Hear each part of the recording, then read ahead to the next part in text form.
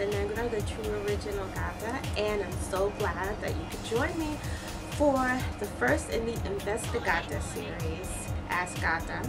And I'm going to be doing the questions that you guys sent in. Thank you very much for doing that, by the way. So let's get started. What made you start wearing synthetic threads, and do you do them yourself? I always wanted to try them. I actually started out with a green and black wig, partial, with partial dreads on it. I hate to say dreads because there's nothing really dreadful about them, so usually I say locks. I started out with that. I was inspired by seeing them all over the internet. A person I knew had gotten some and they were just horribly expensive, and I said, you know what, I'm going to do this myself. So I looked up a bunch of tutorials and just started experimenting. When I got with my boyfriend, who's one of my dancers, I said to him, because I had always just been rocking micro braids all the time, and I said, you know what, I've always wanted to do lock extensions and put them in. Tamara of IQ Glamour had always inspired me there. I loved her work, and there were a couple of people whose work I love, LS7. So I said, I always wanted to do it. And he said, well, what's stopping you?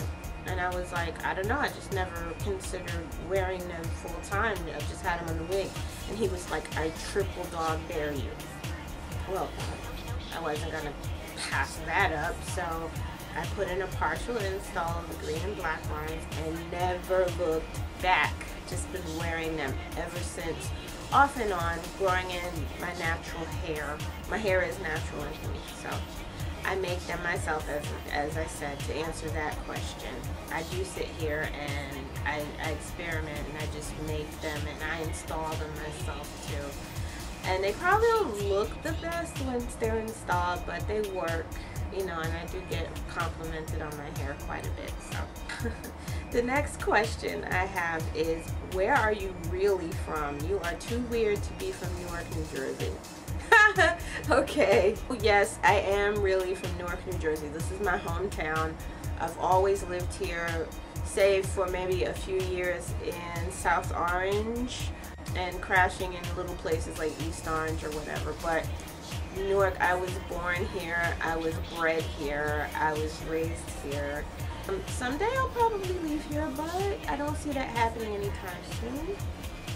To live in another, state or whatever. This has always been my home. It is what it is. So, yeah, I hope that answered your question. Okay, there is a rumor your name is really Gata. Is this true? Yes, it is. My name is Gata. GATANegrra. With 2 R's. Why 2 R's? Because grr. I know I'm silly, but that was part of it. I changed my name legally, so it is indeed my name. What you see is what you get. I did it for spiritual reasons.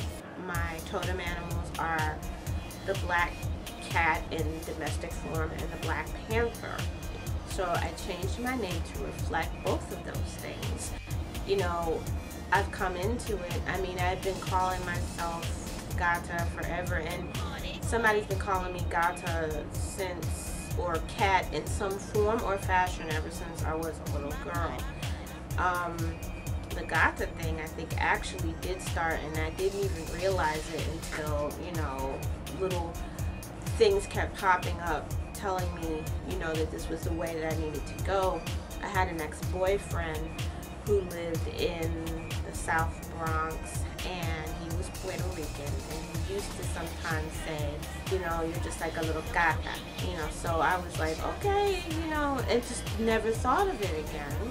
We were really young at the time, so I've always been a cat to somebody. I had a dream of the goddesses Bast and Sekhmet, and they said I needed to embrace who I was fully. I sort of half-assed it, which they didn't appreciate, so I had to go full on and embrace who I really was. The name that I had before had so much negativity and stigma hung on it. I wanted to shed all of that and rechristen myself with a new name and something that meant something to me and reflected who I really was. So Saturn return happened, and then that happened at around the same time. So yes, my name really is Gata. What are the scars on your arms about? Well, the usual excuse is there are a lot of mean cats around. Or another excuse was we were hostages and the hostage takers were angry that the demands weren't met, so they took it out on us. But that's not the real answer. The real answer is I was a self-injurer. I started when I was a teenager and fell off when I was a teenager, and started a little later into my adulthood, and at one point I picked up and it was like I'd never stopped doing it. So I had to go into recovery, and I did go into recovery, and I have not self-injured in approximately 7 years. Yeah, not one time. So the scars are there. They're gonna be there, and there's not much I can really do about them. I forget that they're there until somebody points them out to me, and I find myself either having to explain or coming up with one of those handy little excuses I just gave you. But that is what the scars are. It's not some kind of body mod. It's not something that I did to be cute. It was an expression of my pain and me being able to fix that pain right away because I couldn't fix the other pain straight away. Are you just using Asian culture as a gimmick, like a certain female rapper who shall remain nameless? No. When I was little, my mom was always taking me to museums and restaurants, and she liked Japanese culture a lot. I always kind of, checked in and out of it as far as the fashion.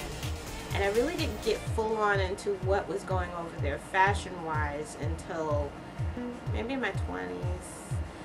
I always loved, the animes and manga. And I just wanted to look like that, okay? The big colorful hair and the big expressive eyes, and that's just something I always wanted to be. I guess inadvertently I just always ended up adopting that sort of fashion.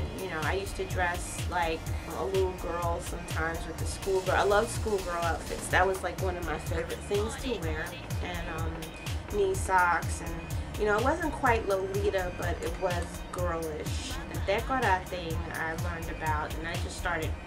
I always over-accessorized anyway. I think at one point in my life I was going to school with like 90 bangles on this arm. I've always been drawn to that culture and always wanted to do things. Travel to Japan someday. It's part of my heritage as it is. My dad's great-grandfather was Japanese, so I don't consider it appropriating. If it's something you really, really love and you really relate to, I'm not saying that to necessarily justify it, but I thought I would bring that up, that it is part of my heritage. But, it's always been a part of my life somehow, and I've fallen in love with it. So it's not a gimmick, it's just another way to express part of who I am and amplify the GATA brand. When you see me, get amplified me. When you meet me in person, or who I am around my friends and family, it's still me, but when I'm on stage, it's just bigger. So more stuff, more color, more accessories. It just translates into me. What you see is what you got.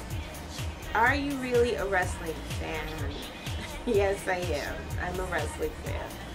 Who's your fave? My fave of all time, I'm a big old Hardy's mark. I admit it. I've always been. Ever since I first saw them in the ring, it was just like, oh my God, Hardy's. Hardy's. Out of the two, I suppose Jeff is my favorite, but I love Matt Hardy. I love their story. They inspire me, and I guess that's what they set out to do anyway. But they literally started from nothing, and they made something out of nothing. And that's pretty much what hip-hop is, something out of nothing. They always complain that, you know, we don't play instruments, we don't do this, and we don't do that. Hip-hop was basically making something out of nothing. We used what we had. We had records, we had turntables, we had a way to set up parties in the park.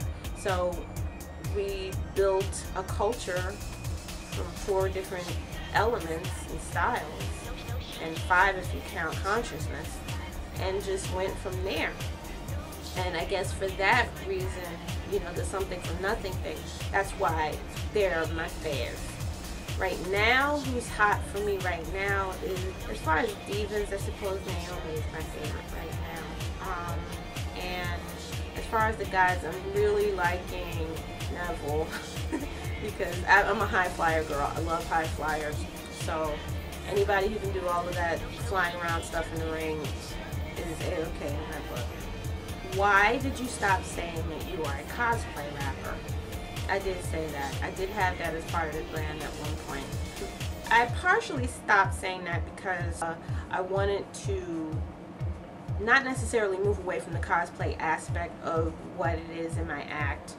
I wanted to not pigeonhole myself so much by saying that I'm a cosplay rapper, because I'm not necessarily locked into portraying different characters. I am a character, even though it is me. I like to incorporate different things from cosplays, like something that people might recognize. I get this honest because my dad used to be a front man for a couple of bands, and he was always kind of dressing up as a character. He was a burglar, and he was Dark Gable, the Black Baron, so he would have like the aviator hat and the pants, and he would just go out on stage and be badass. I get it honest, so this is just me carrying on that tradition. It's in the blood, you know, music and performing is kind of the family business. But I moved away from the whole cosplay rapper thing because it just kind of put me in a box and didn't allow me room to move. It was more accurate for me to say cat girl because I am a Neko girl. I'm a cat girl to the ears. That, you know, could be considered cosplay, but I consider it more a part of who I actually am, as opposed to just putting on something and going out and dressing up and pretending to be somebody else. I'm actually giving you me when you see me on stage or when you meet me in person. Why is your pic different from when I saw you in person? You look heavier in person. Yes, somebody actually asked me that. Because it's called Photoshop. No, I was different looking when the pictures were taken. And yes, they did retouch, like, you know, my face so it would look smoother or something. It has recently come to my attention that I have a thyroid disorder. I've gained some weight, especially since those pictures. And I'm working on making sure I get the best care possible so that I can come back down to a better weight, because it is really frustrating to be this weight. I know a lot of people say, you know, people use the thyroid thing as an excuse. Well, for me, nope, it is definitely a thing. I'm not going to stay like this, hopefully not for long. Regardless of whatever weight I am at, you are still getting me. I have the same face, just a little fuller, you know. I'm still the same person, and I'm still capable of giving you everything that you came to see.